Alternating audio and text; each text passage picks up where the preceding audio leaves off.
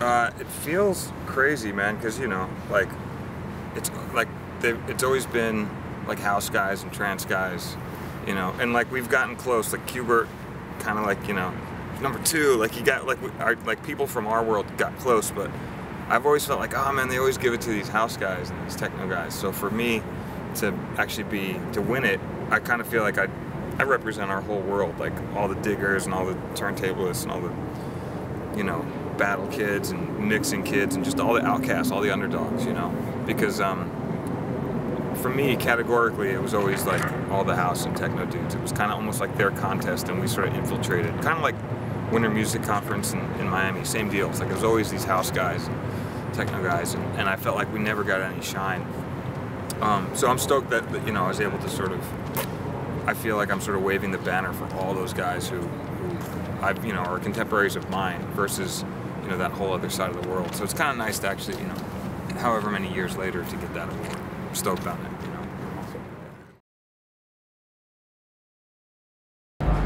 It used to be mixtapes, you'd trade them, you know what I mean? Like that was the only way. It's like if you knew somebody and they had a tape, you'd get, oh, can I get a dub of that? That kind of thing. But eventually it ended up being a situation where you could actually go and download that tape. If someone was talking about it, you could search out for it and find it, or else you'd find somebody online who would trade it with you.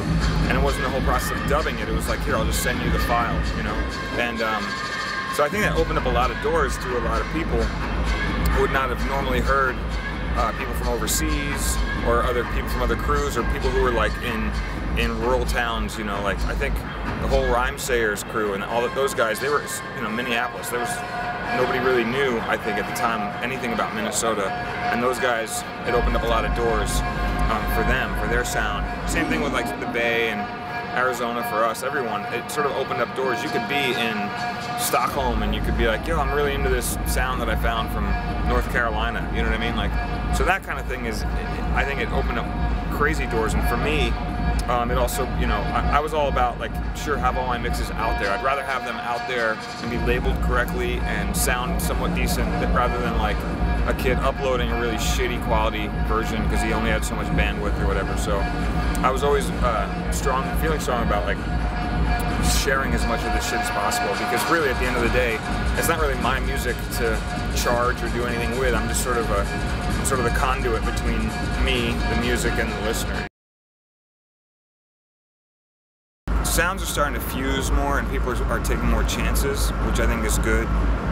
It used to be like, I'll use like a rave as an example. Like you had the hip hop room, the house room, the drum and bass room. Now you get all these guys who are playing all kinds of different shit. You get an A-Track or a Craze who, most people used to just know them for doing their DJ battle routines, and now they're playing electro or they're playing, Miami bass or drum and bass or whatever in their mixes, and that's kind of cool to me because it allows people to stretch out a little bit more, and depending on what the party wants or what the artist is trying to throw out there, I think it opens up more doors and allows people to be more versatile and have more music to be heard. But I'm also a big fan of of DJs who can play everything, can play house, can play drum and bass, can play funk, can play rock, whatever. And I think nowadays we're brewing more of those people. Like more of those people are seeing, hey, I can play whatever I want, versus a guy who's like, oh, I have to just be a trance guy, And it's there's going to be plenty of people who just zero in on one style of music and that's what they love. But there's so much good music out there, and I think more and more people are gravitating towards being versatile, which is what I saw that early on via people like Bambaataa and Kool Herc and everything. Like the early hip hop guys were the epitome of what everyone's doing now, who's infusing everything. And it's really weird. We went through like a musically segregated time, and now it's sort of liberating. It's a musically liberating time. So everybody likes all kinds of music. It's just you have to sort of find the music that people gravitate towards, because nobody listens to one style of music. That'd be like eating one kind of food. I just eat macaroni and cheese. That's it.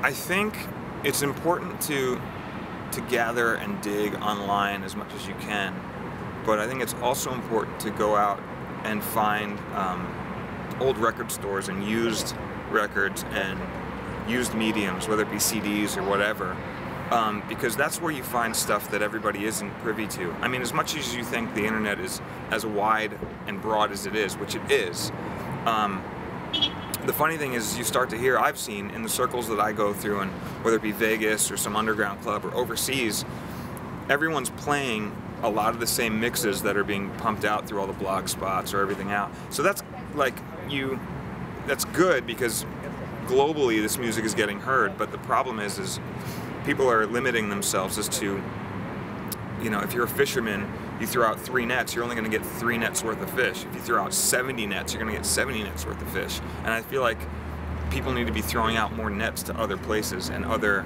mediums.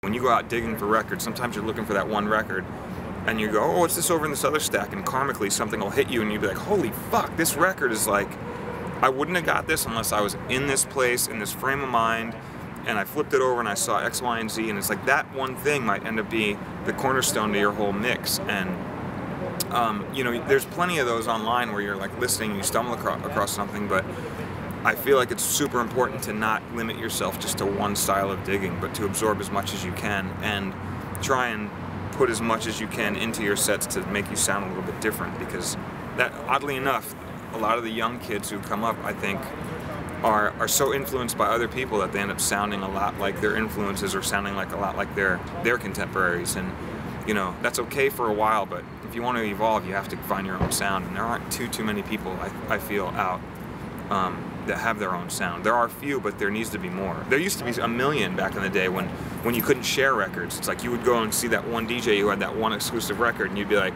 this guy's got the fucking illest record collection, and cover up the label. Yeah, cover up the label. What is that? I don't know. I mean, now there's like so many different ways to find out what other DJs are playing, and that's cool, but at the same time, it's important, I think, to stand out musically and take risks and try different things. And you know, I'd like to think that that's one of the reasons why I'm #1, because I went the harder road.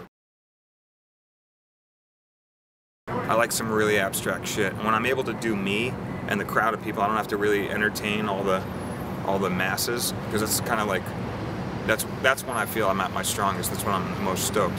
It's kind of interesting though, because you know, with all the fame, you get a lot of the masses that come out to shows, you know, whether it be like a Vegas or a Hollywood show. Sometimes it's like they want to hear the tunes they know, and so it's a constant battle of you trying to shove like songs they might not have heard or different versions on them, but then you got to sandwich it between something that's familiar, you know. I've got a couple mixes I'm working on. I got an album that I'm working on. It's just, and since I have no deadlines, I'm kind of, it's the worst because I don't have anybody cracking the whip on me, but I have this Hellraiser project that I'm working on. It's an album of me and a couple of different guests that I've been wanting to work on for a long time. And that's a whole completely different project that I was hoping to get done by the end of the year, but it's looking like probably more like the middle of next year. And then, you know, mixtapes, obviously I got mixtapes. I'm doing a lot of touring. The whole DJ Hero video game's coming out, and that's going to take a lot of my time because they're going to want to promo that, and you know, I'm stoked to be in that, so it's kind of a cool thing too. So there's there's always a million things going on. Remixes I got to knock out that I'm fucking months behind on, you know, that kind of shit. So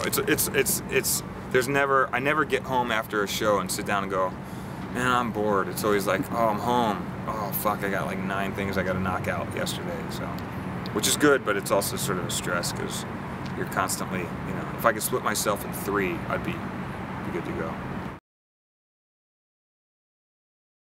I played it, I can't say that I'm all that good at it, but I've only played it a couple times and demoed it a couple times, but that's the thing. I think I need to get it, sit home and actually get good at it in order to play it, because the last thing I want to do is not be able to play myself well in the game, because that would like sort of be, you know, look at Z-Trip, can't play Z-Trip, you know, that's not a good look. What's up, this is Z-Trip, you're checking out DJ Sue and the Cobbles, yo.